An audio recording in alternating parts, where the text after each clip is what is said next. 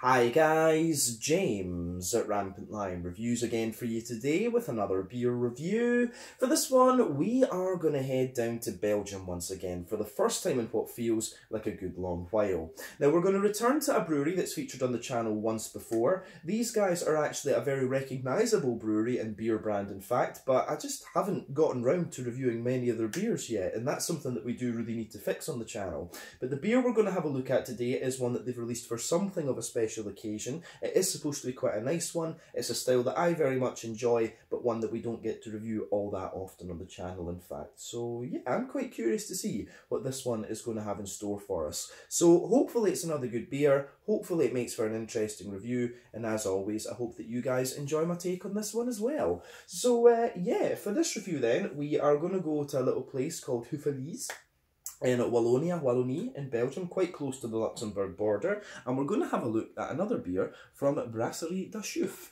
So this one is the Chouffe 40, the 40th birthday edition. It comes in at 5.6% ABV, and this one is a Belgian blonde. So yeah, of course, this one was brewed to celebrate their 40th anniversary, and it was released through Systembolaget up here in Sweden, I think in October of 2022. So this one has been sitting in my fridge for a little while. I have been meaning to get around to this, but we have finally got some time to have a wee look at this one. I really need to review some more Belgian beers for you on the channel, of course. But yeah, let's crack on with this one then and see how we get on. So, as always with my reviews, I'll tell you a little bit about the brewery before we taste the beer. If you want to get straight to the tasting though, just fast forward. All the usual links are in the video description below. That's the brewery website, the link to my other reviews that I've done from Brasserie Chouffe before, and we will see about adding more to that list in the near future. I do need to review more of their beers, as I've said, but there's all the usual social media down there. If you want to see more reviews, do please consider subscribing to the channel. The support you give is massively appreciated, and remember, you can go into the channel homepage and search for beer using the geography tagging system. Just use the search bar, put your hometown, state, whatever into the bar, and if I have reviewed beers from your local area, they should pop up. Failing that, you can check out the playlist of beers from different countries, and you'll find this one in the Belgian playlist along with many other things. But like I say, we do need to add more Belgian reviews to the channel over the next wee while. But yeah, let's go on then and chat a little bit about Brasserie Chouffe. And I do apologise for any bad pronunciations in this video. French and Dutch are not the languages that are most familiar to me, but we'll do our best. So, anyway, as I've mentioned to you already, Brasserie Chouffe are based in Chouffe in Wallonie in Belgium, and these guys are actually very close to the Luxembourg border. But the two men behind this brewery are the brothers-in-law Chris Bavererts and Pierre Gobron. But they started the brewery together in an old cowshed in the middle of the Ardennes forest back in 1982, which makes them one of the first of the new wave of microbreweries in Belgium. But Pierre had attended a basic brewing course as part of his food technology studies, and originally the two had brewed together in their mother-in-law's garage, borrowing many of her pots and pans before she complained to her friend and local farmer Albert Masson, who really took an interest in the project, and he offered them the use of his cowshed for a very small portion of every bottle that they sold. They used 200,000 Belgian francs, which in today's money is about 5,000 euros, to get together some new equipment, and the first batch of beer they brewed was only about 50 litres, and this appeared in August of 1982. But Pierre focused on the brewing while Chris dealt with the business side of the company, and they continued to grow the brewery over the coming years and moved to a new brewing hall in 1991, which took the production up to 3,400 litres in the first year, 3,400 hectolitres I should say, in the first year. So that's a production capacity of about 340,000 litres per year at this point.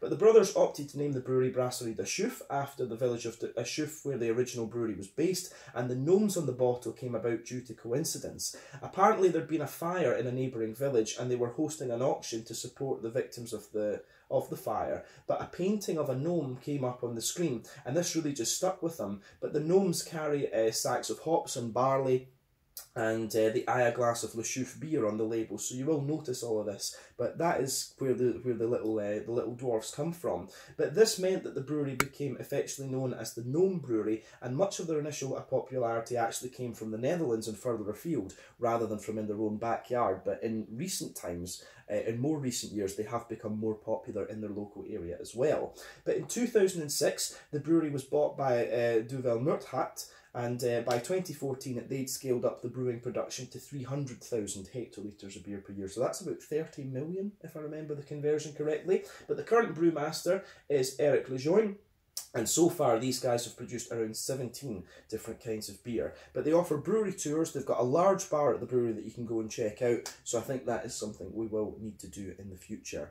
But that is all I can really tell you about Brasserie de Chouffe for the moment. As I say, part of the Duvel Murthat group at the moment. But yeah, a very well-known beer brand actually, mainly because of the gnomes on the bottles. But yeah, as I say, that's everything I can really tell you at the moment. They have very recently celebrated their 40th anniversary, hence why they have produced this Belgian blonde beer. So yeah, if you want to learn more about the brewery, you can of course check out the brewery website. You can follow them on Facebook and Instagram to keep up to date with all the latest goings on, and you can check out the Rate Beer, Untappd and Beer Advocate pages to learn a little bit more about all the different beers that these guys have done. So yeah, let's get on and have a little look at the beer itself. So as you can see, this one is one of the typical 330ml Belgian stubby bottles. You can see that on the neck there. But yeah, plain gold bottle cap on this one. It does look very, very nice. And yeah, there you can see the dwarves. I think these are all the different, the gnomes, sorry. All the little gnomes just kind of holding on together. So I think this is all the gnomes from the different labels, from the different beers that you get. The last beer that we tried from these guys, of course, was the Chouffe, which is the Scotch ale. But I think I do need to try some of the other beers as well, because we really should have covered this brewery a bit more on the channel over the years. But yeah, this beer I believe cost me 30 Swedish kroner, which is about €3, somewhere in the region of £2.50 sterling, $3.50 American for those of you watching in different places. But like I say, 5.6% Belgian blonde ale, this one. Apparently this is brewed with a little bit of sage as well. So we'll get this guy out into the glass and see what we have. I really love a good Belgian blonde. Leffe was always a little bit of a go-to for me back in the day. So yeah, we don't get to review this style of beer all that often, which is a shame. Because I think as an alternative to, you know, like a nice Helles lager or something, having something a wee bit stronger like a Belgian blonde can be quite nice. But there we are. That looks pretty good. Has been sitting for a little bit, hence the stronger carbonation.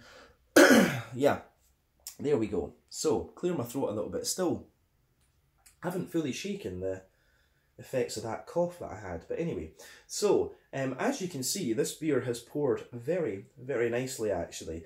You can see there's a solid 2 and a bit finger of a frothy, I would say, cream coloured head on this one. You can see there's a mix of small and medium bubbles there. I think I didn't really pour it overly aggressively. I think it's just that it's been sitting for a wee while. I'm not sure exactly when this beer was bottled, of course, but I think this one has been brewed across the year since it's their 40th anniversary year.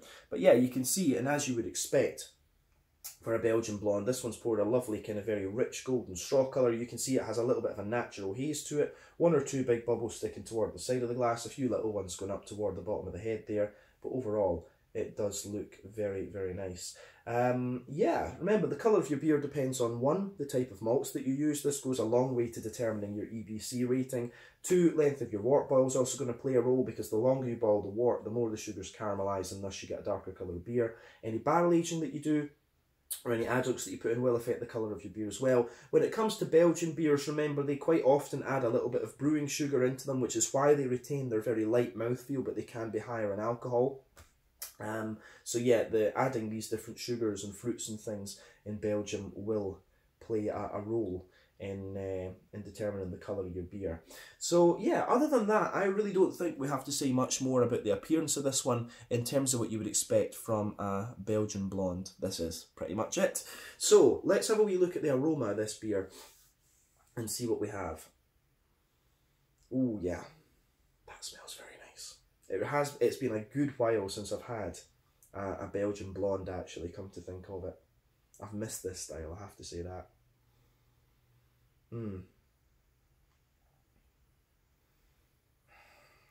Yeah, this does smell very, very nice, I have to say that. Yeah, straight away with this one, it gives you everything you want. You've just got that little bit of green component, you've got a little bit of dried fruit, and you've also got the nice big bready and yeasty components coming out of the beer. So yeah, I do like how this how everything in this goes together. As I say, it doesn't do anything unexpected, but it gives you everything you want from the style. And for me, when it comes to classic beers like this, you know, the German, Czech lagers, the Belgian blondes, bruns, doubles, quadruples, all these kind of things, what you want is for them to be true to the style and well brewed. This one, I think, no doubt will be knowing this brewery. But yeah, this one does smell very, very nice, I have to say. So let's just break it down and describe it for you that wee bit more in depth. So, on the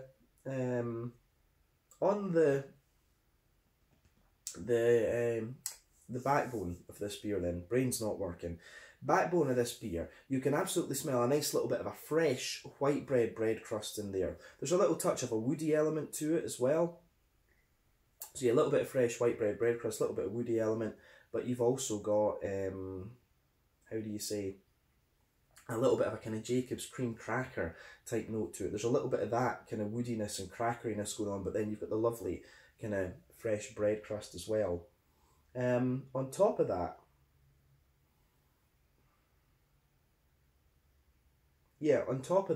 you start to get a little bit of, you get a little bit of a kind of fresh white bready character, for sure. So you can smell that fresh, fluffy white bread, which I do enjoy. You've got a nice kind of wheaty sort of thing out of it as well. There's a little bit of an almost wheaty character in the back of the nose, which is kind of interesting. But yeah, within the bready notes, you've got a little bit of that typical Belgian doughy yeast, you know, a little touch of a kind of clovey. There's a little touch of that kind of clovey spice to it. And of course, you can pick up the sage that they've added into this one as well, which is kind of interesting. So yeah, you've got this nice fluffy fresh white bread, but then within that, yeah, a little bit of clove, a little bit of sage, and a little bit of cracker and stuff. So yeah, the way that this beer goes together from that perspective is very, very nice. Yeah, on top of that, there's a little bit of McVitie's digestive biscuit. There's also yeah, there's a little bit of, yeah, you do get a little bit of straight up biscuity sweetness in the middle of your palate. You could maybe argue that there's a little bit of honey in there, but yeah, for me it's mostly a McVitie's digestive biscuit that comes out of this one, which I really enjoy.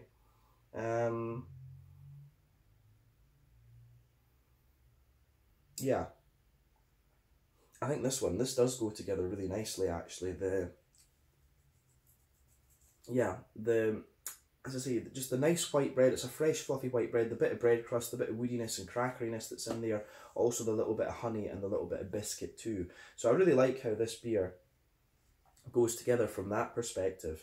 So yeah, it gets a big thumbs up from me actually. I like how this one goes together from the malty and yeasty side of things.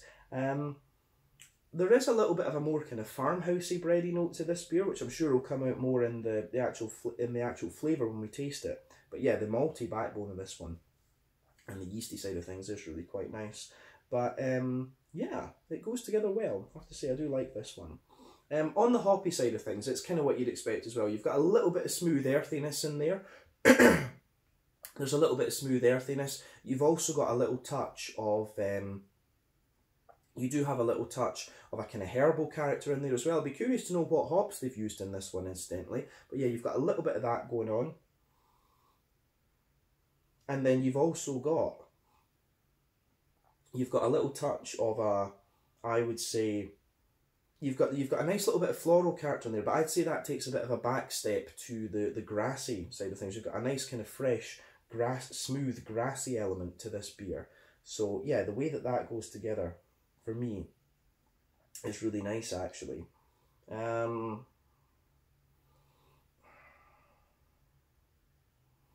So yeah, the green component for me, a little bit earthy, a little bit herbal, tiny bit floral, but then mainly kind of grassy. I'd say it's more kind of herbal and grassy, the hoppy character in this one. And just from the aroma, I would actually wonder if it is local Belgian hops they're using in this one, because it has some of the herbal character of the English, but it's also got some of the kind of brightness that you expect from the German noble hops. And I've always found that Belgian hops sit kind of somewhere in the middle actually, which is interesting.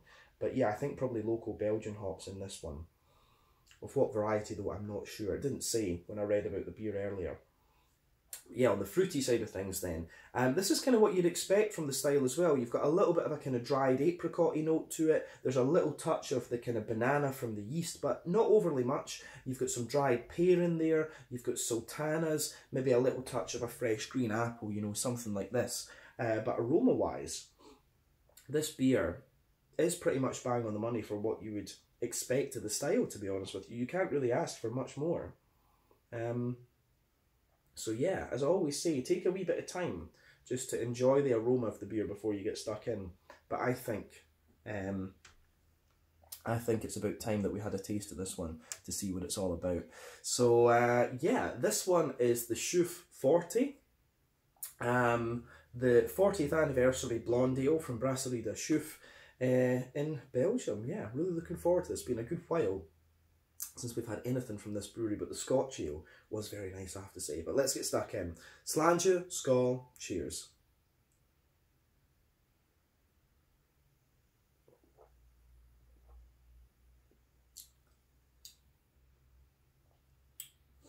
Yeah, that's pretty damn nice, actually.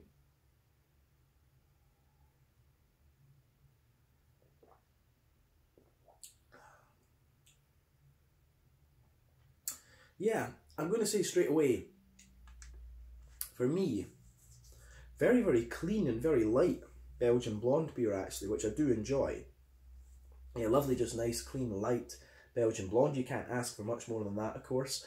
But yeah, the way this one goes together, I think, is really, really quite nice. As I say, it's been a while since I've had a Belgian blonde, but this one certainly strikes me as being a little bit more kind of bready and yeasty, whereas the other Belgian blondes I've had that I remember in fairly recent times have been slightly sweeter. So this is a more kind of yeasty and almost a more yeasty, bready and sort of spicy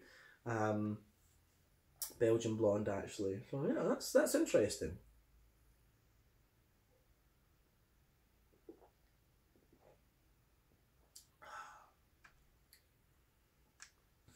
So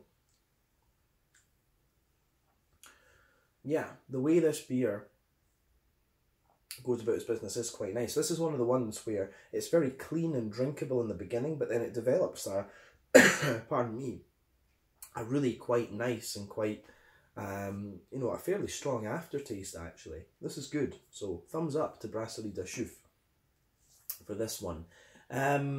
Yeah, so let's focus then. Let's break this beer down as we always do in the videos. So middle third of your palate then. You can feel the backbone of this beer. You've got a lovely little bit of kind of fresh white bready bread crust. That absolutely sits there.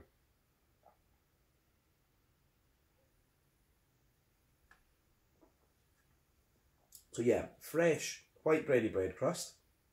Toward the front of that middle third of your palate, you do get a little touch of woodiness coming out of the beer. So yeah, little bit of woodiness in this one. On top of that, you can feel there's a little bit of an almost Jacob's cream cracker sort of note to the beer as well, which is good. So yeah, a little bit of fresh Jacob's cream cracker. And then above that, you start to get some different bready elements out of the beer. For me, there's almost a layer of like a wholemeal brown bread on top of that. And I think that within that, I think that's where you're getting the kind of sage notes out of this beer. It's kind of, for me, it's really unusual to say that there's sage flavour in a beer, but I know for a fact that sage is in this, apparently is in this beer according to the Untappd. So yeah, you can taste this sort of sage, herbally character within that brown bready layer in this one. So the beer's already really quirky from that perspective.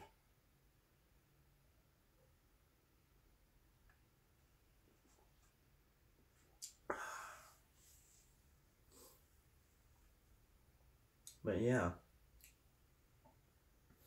what else can we say with this one? On top of that kind of brown wholemeal bready layer, and I will say the brown bread gets a little bit sweeter the further forward on the palate you go.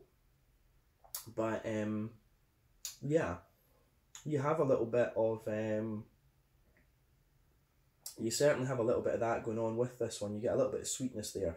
Above that though, you start to get the white bready layer, so you can feel that nice kind of fluffy white bready character coming out of the beer. And the white bread, it is fluffy and airy, but at the same time it does feel as if it's got a good little bit of density to it. But above all of that,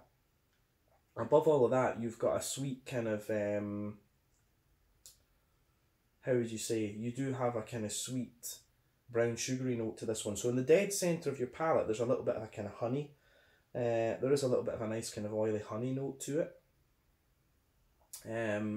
Yeah, nice kind of oily honey note to it, and as you move further out from that, it's a little bit more kind of biscuity, like a kind of McVitie's digestive biscuity sort of note that you get. So yeah, again, the way that that goes together, I think is very, very nice. But yeah, this beer, the further you go into the aftertaste with it, the more sort of woody and sort of spicy you get, the spicy character you get out of it. So this is quite nice. Toward, as I say, toward the back of that middle third of your palate, you get this kind of sagey notes out of it. You've also got a little bit of that kind of clovey character, which is inherent in a number of Belgian beers of blonde colour, if you like. So yeah, this is interesting for sure. But let's focus on the back third of the palate then with this one.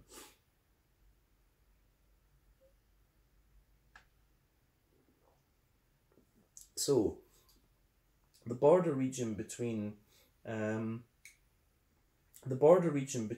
middle and back third of your palate, you get a nice little bit of bready build up there. So a nice little bit of bready build up in this one. And I would say, yeah, you get some of the sage and some of the clove mixed in with that. It's like a white bread actually, but the base of the back third of your palate, you've got a little bit more of a kind of, you do get a little bit of woodiness there as well, but you've got the bread crust that we mentioned earlier, you've got the cracker, then you've got the kind of wholemeal brown bready layer, which is a bit taller and a bit more airy. So yeah, a little bit of a more airy, tall brown bready layer. Then you've got the white bread. You do have the kind of white bready layer above that, which is quite nice. And these layers, of course, as you always get on the back third of the palate, these layers definitely feel that little bit taller and that little bit more airy. And above all of that, you get more of the kind of yeasty character coming out of the beer. You get a little bit of that more kind of farmhousey type vibe out of it. So yeah.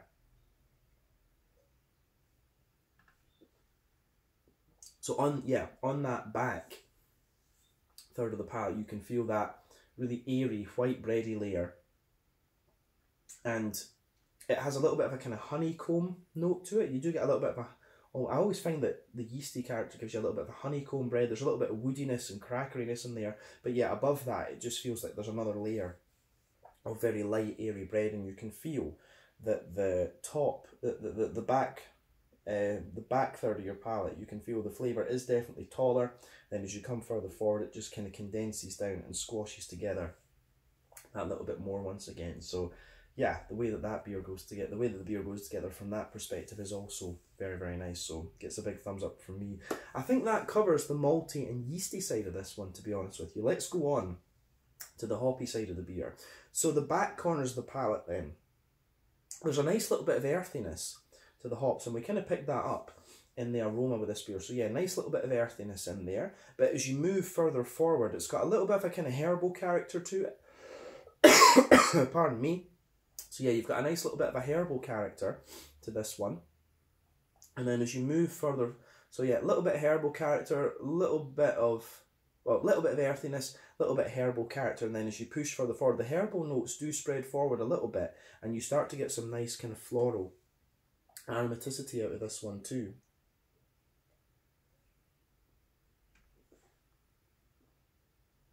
So yeah, there's a little bit of floral aromaticity in there. And then round the front curve of the palate, you've got a little bit of a lighter, grassy sort of thing going on with this beer, which again, I very much enjoy. So yeah, nice little bit of lighter, grassy character to the beer. And yeah, it's the green component in this one, it's really not a very bitter beer. This one, the green component is actually very smooth. And I really think, just from the profile, the flavour that we're getting on this one, I think it is Belgian hops that have been used in this beer, because you've got the earthiness, you've got the herbal character, and you've also got the kind of fairly bright grassiness. I think it's a local Belgian hop that's been used in this one. So yeah, I think that's the green component covered as well. So let's look at the front third of your palate and the fruity side of things. So the border region between front third and middle third of your palate, again, you get a little bit of a bready build up with this one. A little bit of white bready.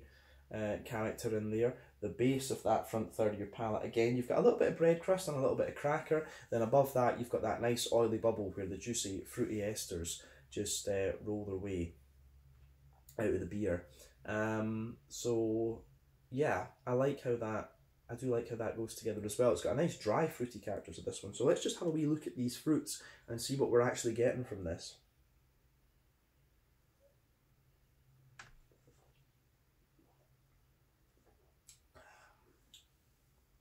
So yeah, at the back of that front third of your palette, you can feel the base is kind of like, it's got a little bit of that dried apricot-y sort of thing. There's a little bit of sultana. So your dried apricot, a little bit of sultana.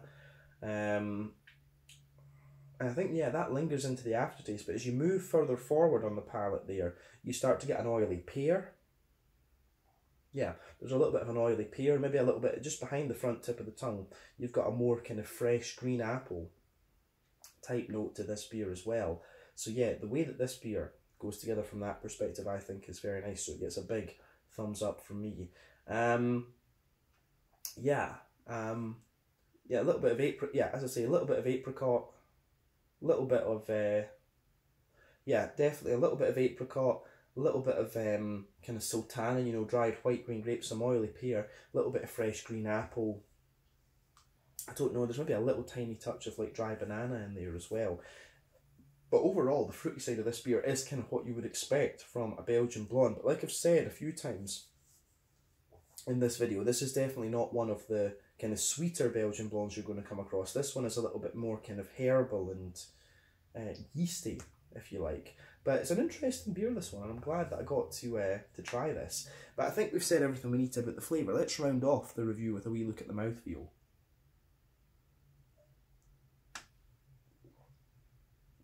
So, yeah, the mouthfeel of this beer then, it's kind of, I'd say it's definitely light-bodied, this beer. The carbonation does have a little bit of crispness to it, which you kind of expect from Belgian beers because of the use of the brew sugar. So yeah, it's quite clean and quite crisp and quite light.